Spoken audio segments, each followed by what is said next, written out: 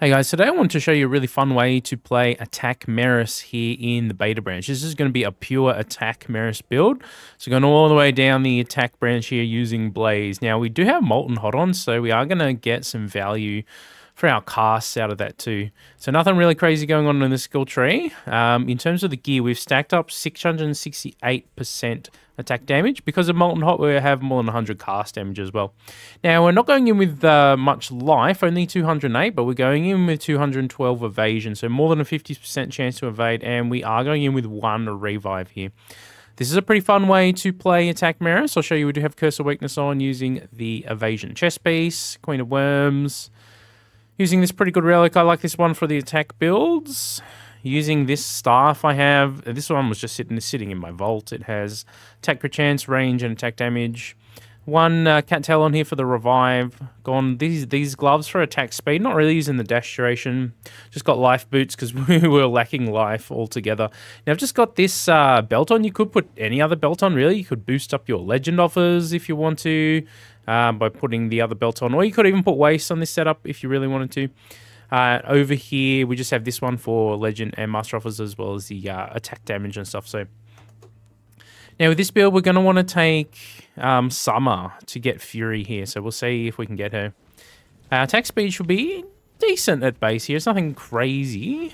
Our attack speed can definitely go kind of nuts with this build. So we're going to try and get Summer for Fury. Now, I still think Fury is better than Gem High. Even with the Geminator gloves. Hey, Summer shows up straight away for us here. We don't have many ults and stuff here at the moment, so, I mean, we can spend one to try and get something interesting here. We got Fury at purple level, so that's pretty good. We'll take that. That's pretty much what we wanted from her. Now, the other gods, now, on the attack builds, you can always take Chrom, but I like to mix it up and take some different gods. Now, we could take some Tornadoes. I mean, these are chance-based ones, though, and I don't have a whole lot of luck. Now, we could ult for someone else and go for the hit-based ones instead. Okay, the fates show up, but nothing really that interesting right here. Winter is always an interesting choice. Do we want to take some Winter on this one? Let's keep ulting, see if we can get something better to land here. Deadly Attack is alright. Necromancy Execution. We don't mind Execution. We could take Mort and Summer together here. It's an interesting choice. And I guess maybe we'll see if we can get Justice as the third one just to be a bit more defensive as we go here. Okay, Chrom does show up. If he wants to give me something good, I guess we can take him. Yeah, he didn't show up with anything interesting. Okay, Winter again. Yeah, I think Dive is unfortunately pretty weak still. I think that needs a buff. We could take the Summer Winter combo, but I think maybe we'll go for Justice here. Okay. Man, not giving me, not really giving me much here at the moment. Okay, we've got Fury. We'll take that again. So got a little bit unlucky with some of our rolls here. Now, we don't have crazy high Master and Legend offers, but we have some. And we do have a decent Expert offers too, so we'll try and go for the purple stuff if we can. Obviously, if we can get Master and all that, we'll take it, but I didn't want to focus on the legendaries with this particular build. I wanted to see if we can run it without really focusing on just going Master and Legend offers all the time. Okay, she's not really giving me anything. Let's roll her here. Oh, okay, well, we got Vampirism this time. I think it's probably worth taking. Soul Seals is pretty good. It's another chance-based one, though. And we just don't have a lot of luck with the setup here. We could do a Lucky Merris build, but it's not exactly what we've gone for here. Early game on a lot of builds is relatively straightforward, though, in the beta branch. It doesn't start ramping up till a little bit later on into the run. Now, obviously, I already have, a bunch of min-max gear, so part of the testing here is to test the end game, the higher darkness levels, for balance and all that stuff. Okay, Cromboy again shows up. We could take him instead and go without Justice. I guess we'll do that, save a couple of ults.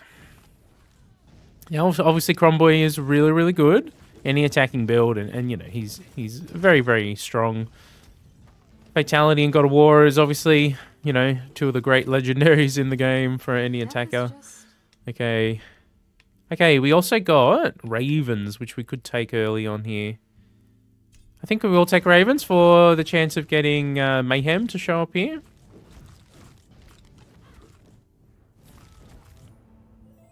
Okay, you want to give me some more rolls? No, but you give me Gemini. We could take that. Or we could just take the guidance here. Do we want to go multiple projectiles? Which attack are we going to take here? Might make sense to take Mort's one here. Maybe go the guidance. I don't know. Gemini is pretty nice though. You know what? I'm gonna go for the raw damage, and we'll try and take Mort's maybe. Maybe that's a mistake. You know, Gemini is obviously really good, but want to do something a little different with this run since we've done a lot of runs in the past, especially on Laurie, and we're taking Gemini and Crom together because. Man, it's just so strong. With the bouncing arrows especially. Now, something like Time isn't a bad choice. Getting the extra gems and stuff is really nice. You see early game, we don't have a lot of AoE yet, so... Okay, we got guidance up to 9% here, which is not bad. We like doing crit damage with our attacks here. I don't have a ton of crit chance at base. We do have a little bit on a couple of pieces, but... Nothing crazy. It's not a crit build that we're going for here specifically. Okay, unfortunately not really getting much high level stuff here to show up. Warpact.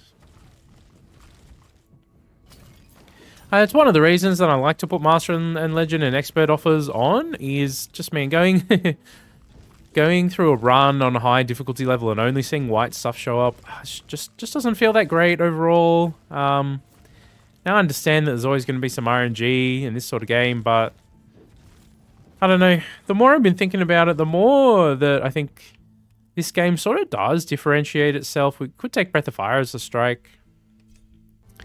This game does sort of differentiate itself by being a RNG loot game as well as a roguelike type formula. And the combination of the two poses some really interesting challenges.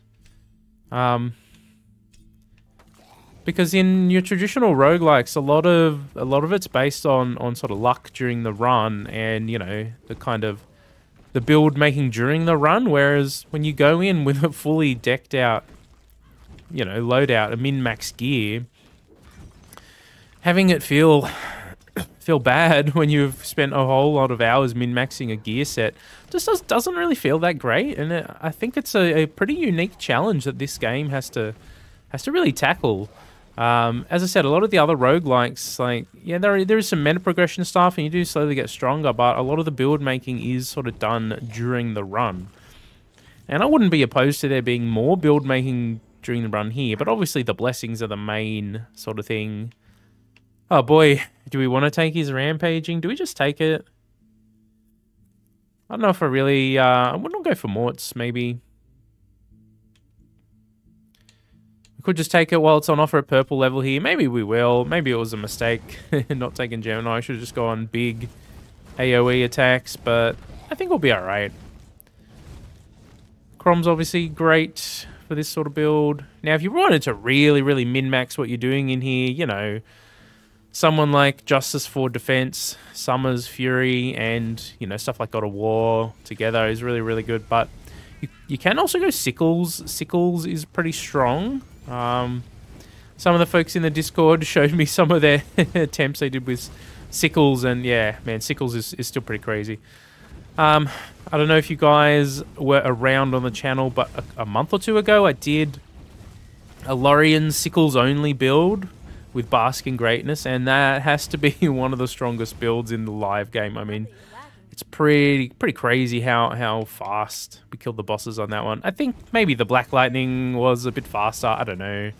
But the Sickles was just like super easy mode. We were doing so much damage. It's kind of crazy. So Sickles still pretty powerful in the beta branch here. So if Sickles is, you know, one of your favorite things to run, fear not, as Sickles has survived, at least thus far. I do think some of these other strikes on Merris, though, man, they're not keeping up with something like Sickles, or just in general the attack build here. Obviously, you can still make it work at Darkness 100. I'm not saying it's complete trash or anything like that. I think most of the builds feel much more viable now. So even a build that I'm saying is maybe not quite as good as some of the others. Oh, dash recharge speed did 27% is really good. We'll take that. Even some of the builds that I'm saying are lagging behind a little bit. The gap between, let's say for example in the live game, the gap between Attack Merris and like Cast Merris is insane. In the beta branch here, that gap has come down significantly. The Attack Merris build can now actually get a clear at Darkness 100. Hurrah! Which is great, but I still think some of the builds are weaker than some of the others. Which is what the point I was trying to make in my previous video. I don't know if I got that point across very well, but I'm not saying that they're trash now. They're just there is still a bit of a difference in power, in my opinion. Now, do we want to take... I think we take armor here. Buff up our defenses a bit, since we don't have justice. And we'll take the life from down here. Thank you. Now with Cromboy, we have a bit more AoE going on here, so... I think health on kill is pretty strong in the current beta branch patch here. I think it is. I think it's one of the factors that makes Darkness 100 a little bit easier now, or not necessarily easier, but yeah, I would say maybe easier overall. I don't know, because you still have to build correctly for it and all that stuff. You can't just waltz it and hope to beat everything if you have no good gear. You know what I mean? But from the perspective of having min-max gear set, I do think Darkness 100 is a little bit easier in this beta branch now. But one of the things that makes it a bit easier is the fact that there are so many skeletons and we have access to a lot of health on kill. And look, I can take more health on kill here too if I wanted. But attack hit might be interesting, or we just go damage here. Let's go the health on attack hit. Why not? Boost up our defenses even more here. As you can see how quickly I'm sort of healing back. And as you can see, the damage output here is nothing crazy. It's alright. The knockback sure helps with this particular fight though. Oh, he's got my dash nerfed here.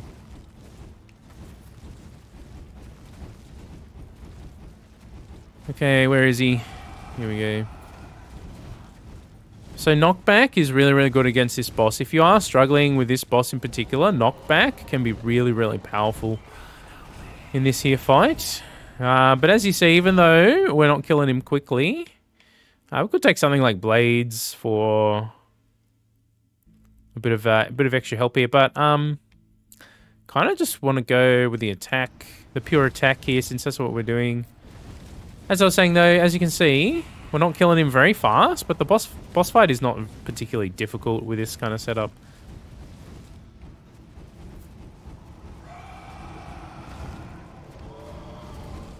Okay, he lasted more than a minute here though, but...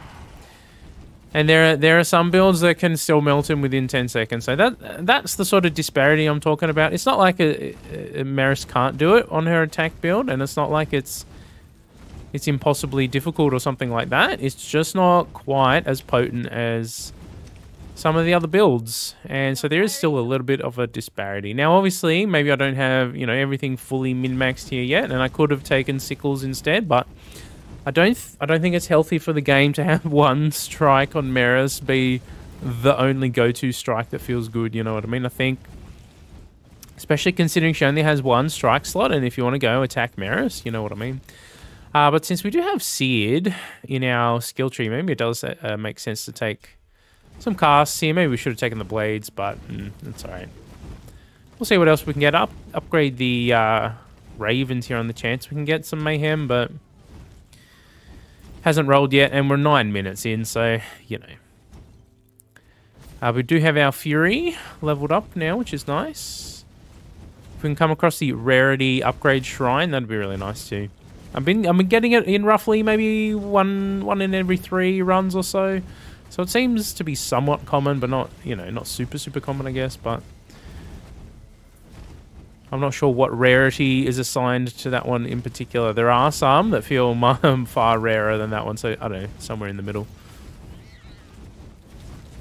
But Attack Merris was always a build that I really wanted to work in the live game, but man, especially when you were slowed when you were attacking at Darkness 100, it just did not feel good. I did several attempts in the background that I never posted because they all just died, you know, to the ants and stuff like that. But yeah, so I do think, yeah, as I was saying before, the health on kill pretty strong in this patch. Especially with the increased amount of skeletons, which I don't know, I think it's more fun to have more enemies that are not super tanks. So I'm not complaining that there are more skeletons, but it does come with a side effect of activating health on kill becomes much easier and much more frequent, which just keeps you alive. So there are a lot of builds in the current beta branch where you can go in with about 200 life and you can sort of get away with it. There are some other builds at 200 life is just not quite going to do it for you because either some of these types of enemies or the Jinn. Well, the bombers too. The bombers can be pretty rough towards the end, but man, if you don't have enough damage output to melt the Jinn pretty quickly, that fight becomes kind of difficult. And low health characters will just end up dying. One of the reasons we put a revive on here for this particular setup that we went for. Okay, we'll keep going on our rampaging when that shows up. We'd love that rarity upgrade shrine if we can get it. Now, we could also just put the black lamp on and more Master and Legend offers and stuff and just do that route, but I wanted to do something a little bit different where we're not just stacking Master and Legend offers the whole time. As much as I do enjoy my Master and Legend offers, and they are very powerful, I think it's fun to have different setups that feel viable as well.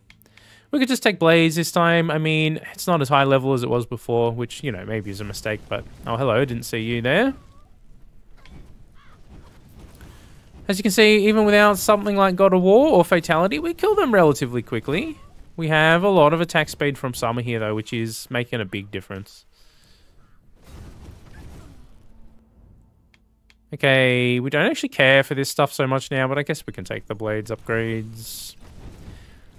I think the ants are feeling much more like, I don't know, combatable enemies now. They're not just going to end 3/4 of your runs. Which is good. I still think the run is feeling a little bit easier. As you can see, we're just healing off everything that we take, like, pretty easily. So I don't know if they'd want to consider toning down the health on kill a bit. Like, I'm not asking for it to be nerfed into the ground, don't get me wrong.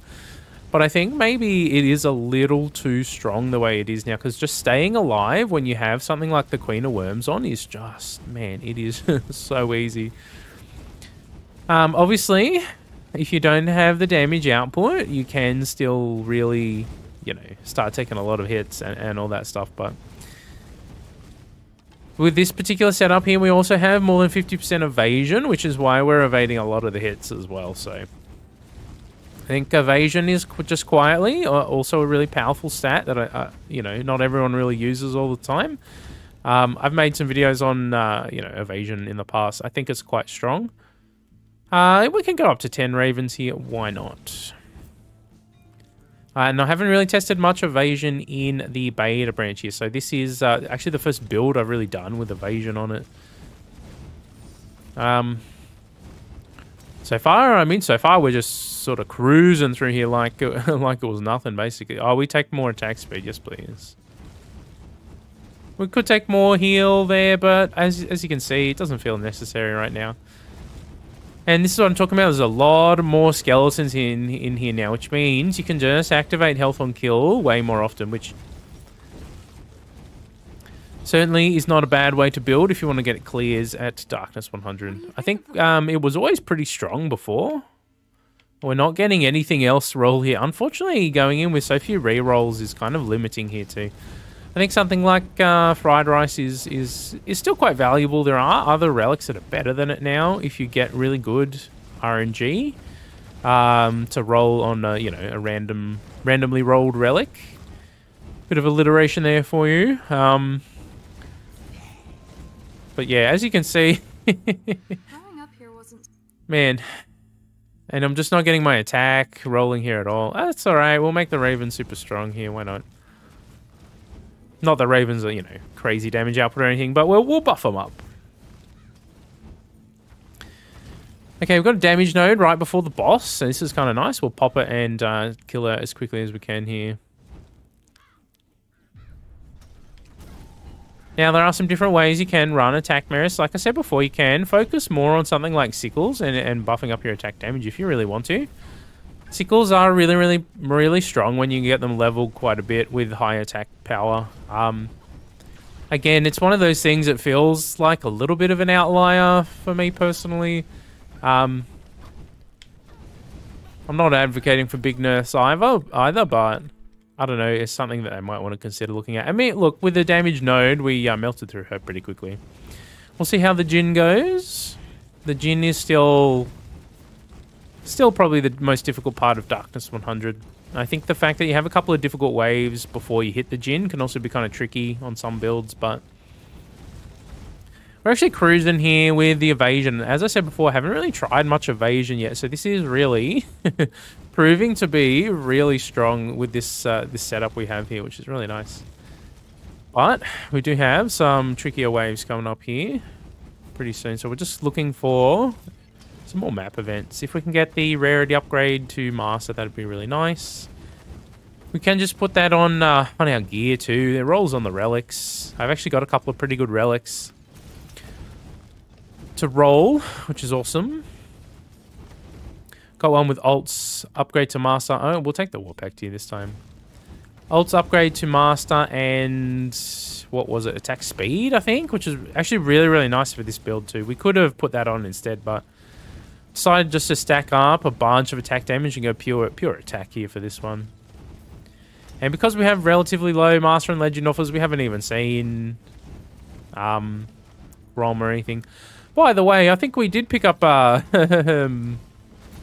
Vampirism pretty early on here, which is another reason that we're keeping on top of our life total. Yeah, we did. So not only are we getting health on kill, we're getting Vampirism on kill on hit too, which is, you know, pretty strong. So I think this setup, I think Mort is pretty good for an attack build. Crom is obviously pretty great for an attack build. Now you can go a different route. You can take Time and go Gem High, and I think actually Time and Mort together is an interesting combo because you get stuff like Execution plus stuff like Gem High together and Warped Attack, which is a really good combo. And then you can put on the new gloves, the Geminator too, just to make it extra silly. As you can see, they're not really doing much to me, even though they're flying around pretty quickly here. We'll just take Breath of Fire upgrade here. I still like Breath of Fire. I think it's a really good strike. I don't think it's the strongest strike in the game, but I think it's really good. It's consistent. You don't have to spec into luck, really, to make it go crazy. Can you die, please, Mr. Bomber? As you can see, though, with this setup, man, we're just tanking everything and evading everything and just healing it all off. Okay, yeah, let's go more pickups here. Could go the Adept offers, I guess, if we really wanted to, but... So I think Attack Merris is pretty interesting now. Like I was saying earlier in the previous video I made, I wasn't complaining that she's like feeling too weak or anything. I just think her dash spec and her cast spec and even the summon spec now are just, they feel a little bit stronger to me, but I did also have some of the guys in the Discord saying that they had a lot of success with Merris attack build, so I have to recognize that maybe I just haven't done enough testing on it, or tried you know, enough of the different setups too, which is another reason I wanted to do this video here and try another run. I mean, with Vampirism, I tell you what, Justice doesn't feel necessary at all, which I do like. Justice not being a requirement for Darkness 100, I think that is good. I think we are pretty close to where the game needs to be, at least in terms of build variety, I think. Okay, this is where things really start to ramp up. We have ants and doggos at the same time here. Cast dealing more damage. Eh. Got some blades out there somewhere, not doing a whole lot for me. Even this wave, though, we're just at max health the whole time here, so... They still do big chunk damage to me, but you can see how much I'm evading here as well, which is lovely. Okay, we've got some serpents. We've got mayhem. It's a bit late for mayhem, huh? What do we take? Lifelink? Serpents or mayhem? I mean, I don't think mayhem's going to do too much right now. You know what? Let's take some serpents. Why not? It's a cast I don't really use that much, so let's do it. Lucky stone, huh? Let's pick up the lucky stone.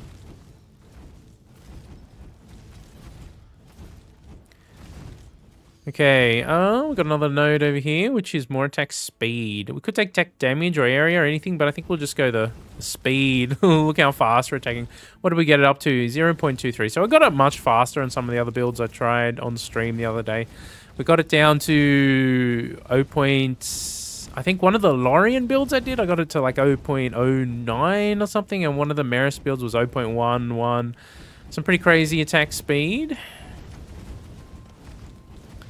I think Summer feels really, really good on these attack builds with her Fury now. I mean, Fury's always been really strong, but man, it feels really good on some of these attack builds. Which is awesome. I like that Summer has a place in the... oh, whoop, they nerfed my dashes. And this is this is one of the things that can make the end of this run still pretty tough. As you can see, they nerf your dash and then just put so much crap all over you. We'll go Bloodlust here for even more attack speed, huh? What is this node down here? Anything useful for me? Alright, can we kill this thing before the Jin shows up, please? Alright, we got him. Okay. Got another attack there. That's nice. Alright, we need some cover for this Jin fight, though, huh? Damage for 30 seconds. Alright, that's not bad. Let's go here where there's cover, though. So no damage node or anything.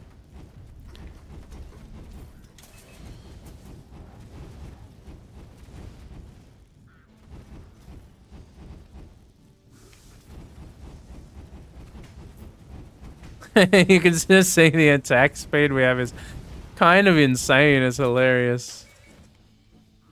There he is. Hey, buddy.